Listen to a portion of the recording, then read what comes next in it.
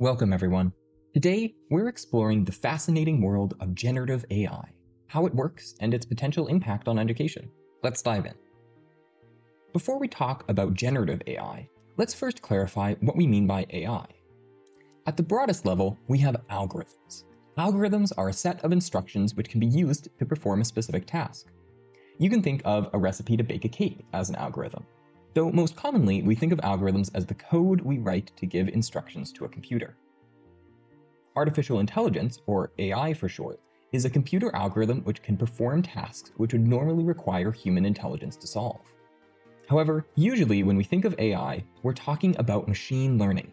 Machine learning is a specific type of AI which can change its behavior from experience or data, meaning that a human programmer doesn't have to explicitly state every step of a problem. To better understand why we might want to use machine learning, let's use the example of identifying an image as containing a cat or a dog.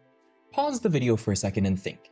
If you had to give a computer explicit instructions that could identify if an image contains a cat or a dog, which instructions would you choose? If you thought about it, you might notice that it quickly starts to feel complicated. Most rules we can think of will also have exceptions. Maybe you thought you could identify cats from their pointy ears, but some dogs also have pointy ears. Maybe you thought you could look at the nose, but then you would need additional instructions to tell the computer what a nose even is, and then how to tell apart a cat nose from a dog nose. And we start to feel like we're right back where we started. What would it look like if we used machine learning to solve this same problem? Well, we would start off by gathering data. In this case, that would mean images of cats and images of dogs.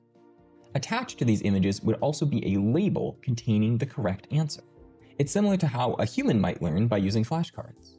After collecting the data, we would start training this algorithm by giving it our images and grading the answers it gives us, much like a human on a multiple choice test. At first, our algorithm wouldn't understand the difference between cats and dogs, so it would be answering basically randomly, and it would probably get about half of them wrong. After we finished giving it our test, the algorithm would look at which answers it got correct and which it got wrong. It could then use that information to learn and gradually develop an understanding of the differences between cats and dogs. How exactly this works is beyond the scope of this video, but it uses something called an artificial neural network, which was inspired by how biological brains work.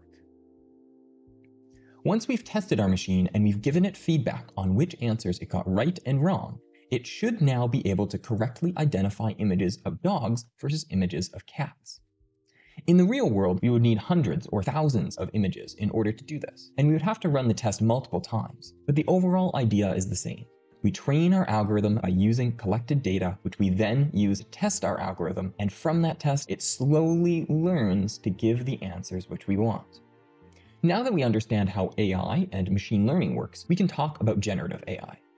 In the last example, the algorithm was able to identify images of cats and dogs, where we would input the image of, for example, a cat, and it would give a text output of the word cat. This means that somewhere inside, it has an understanding of what cats and dogs look like. Generative AI takes the same idea, but it flips it around. Now we can give it the input of the word cat, and it would use its understanding of what a cat looks like to generate the image of a cat. Recently, this type of generative AI has made huge improvements, and it's getting to the point where it's better and faster than most humans at doing the same task. My artistic skill is on the level of drawing stick figures, but I was able to use the program Midjourney to generate this image of a cat in about 60 seconds. In fact, I used Midjourney to generate all of the pictures so far in this presentation. None of these cats or dogs are real. They were all artificially generated by a computer. And it's not only images that can be made by generative AI. We now have computers which can compose music. I used the program Ava to create the background music for this video that you're listening to right now. There's a lot of potential for the use of generative AI for things like scientific discovery. You could use it to generate ideas for new types of drugs to cure illness. Or you could use it for design, generating ideas and models for a new car or shoe. But the area of generative AI, which is making the biggest stir right now, especially in the world of education, is text generation. Seemingly overnight, Students were given the ability to write entire essays just by typing in the essay prompt to a generative AI like ChatGPT, skipping any need for learning or thinking about the content. A few months ago, ChatGPT felt like it was writing at the level of a mediocre grade 12 student, but it's improved to the point where now it feels like it's writing at the level of a graduate student on some topics. This ability for a computer to generate text has really surprised the world of education because of how much writing is relied on as a method for teaching and assessing student comprehension. There are also concerns about the accuracy of the information given by this technology, and it's highlighted the need for continued investment in developing students' critical thinking abilities. A positive vision of what this technology could look like is where every child has immediate access to their own personal tutor. You can see an example here of me asking Bing AI to help me understand generative AI as a 10-year-old. And not only does it give me a good, approachable answer, but I'm also able to ask follow-up questions to clarify and deepen my understanding. This could go a long way to making high-quality education accessible to a much larger number of people worldwide. But there are dangers here too. Learning how to write well is a way of learning how to think well. Entirely outsourcing our ability to think well to a machine feels like a recipe for disaster. And by now, we're all aware of the negative impacts that misinformation can have on a society. All of this has forced educators to respond, with some choosing to outright ban all use of the technology. However, any ban is going to be very difficult to enforce in the medium to long term. Generative AI has shown itself to be extremely capable, and the potential for profits are high, so everyone wants in on the action. Companies like Microsoft and Google are integrating it into their document editing and search products. Amazon is creating search infrastructure for people to create their own generative AI models, and it will likely be using it in its own search and product recommendations. Even Adobe is adding in text-to-image capabilities to make image creation and editing easier. Unless the plan is to block all student access to the internet, the widespread adoption of generative AI is going to make it very difficult to control and moderate student access to this technology. The toothpaste is out of the tube, and there's no putting it back. It feels like we're on the verge of transitioning to a new method of interacting with computers.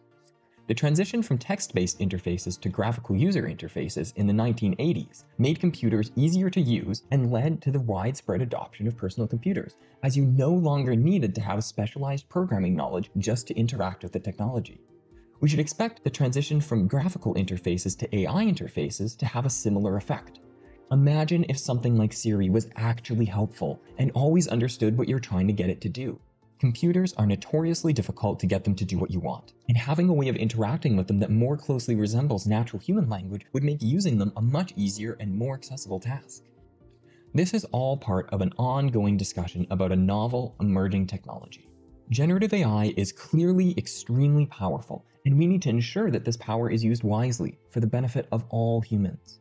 As a society, we were too lax with the introduction of social media and mobile phones, and we're now paying for this with an epidemic of misinformation and rising anxiety rates and depression.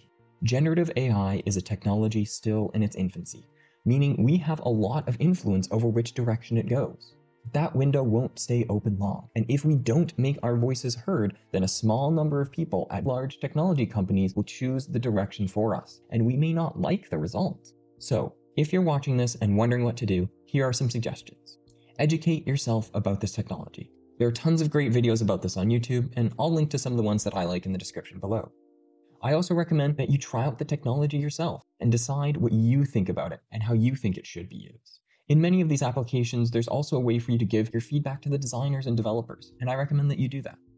You can also see if there are any workshops on your area about the topic, or you can just talk to your friends or coworkers and see what they think. Generative AI has great potential to both help and harm humanity. Which direction it goes is a choice that has not yet been made. There is no inevitability here, only people making choices about the future of the world that we want to live in. If you made it this far, thanks for watching. This is my first time making a video like this for the public, and I really enjoyed the process. I'd like to keep making more videos like this in the future, so I'd love for people to leave any feedback you have for me in the comments below, and let me know if there are any other topics you'd like to see me make a video about. To everyone watching, remember to love yourself always, and I hope you have a wonderful day.